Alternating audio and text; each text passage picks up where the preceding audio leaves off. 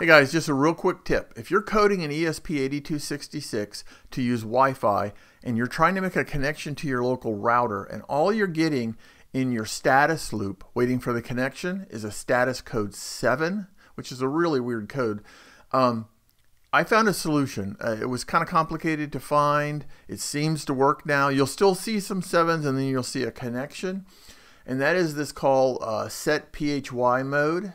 If you look it up, you'll see that it basically allows you to tell the Wi-Fi transceiver on the ESP8266 what protocol, what standard you want to use.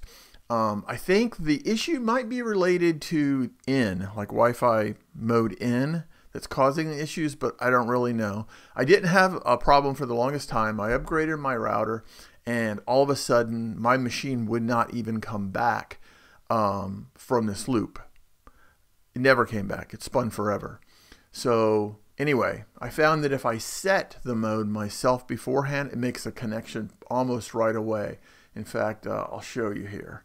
Let's move my head out of the way, clear this. I'll reset my device. There's 1, 2, 3, 4.